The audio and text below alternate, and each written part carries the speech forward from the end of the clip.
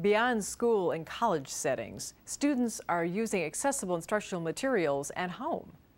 So how's school today? Good. Good. Why don't you go through your planner and tell me what you did today? If they need the materials at home in order to do their homework and study, then they need to be provided for them. So it should be included in their IEPs and should be provided so the students can do the same work at home that the other students are doing. Diana Carl is a former special education director and lead for the Texas Assistive Technology Network. She says students need access to their educational materials at home in order for them to make progress with their schoolwork.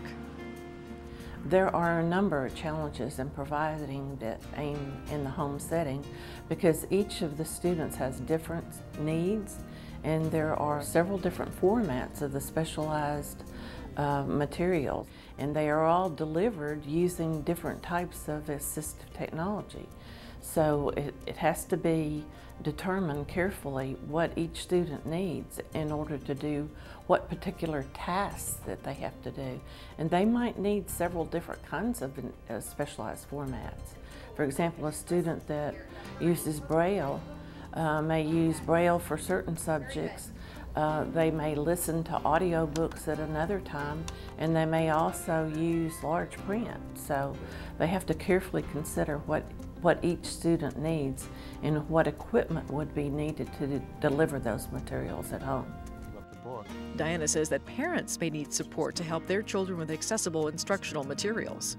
That's one of the services that's provided through Assistive Technology Services to help the parents learn how to use the technology, as well as the students need training on how to use the technology.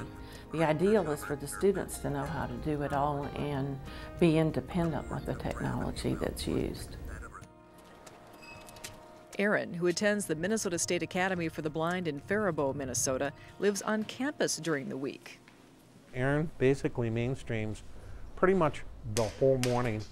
He arrives back here at MSAB just shortly before lunch. Search for...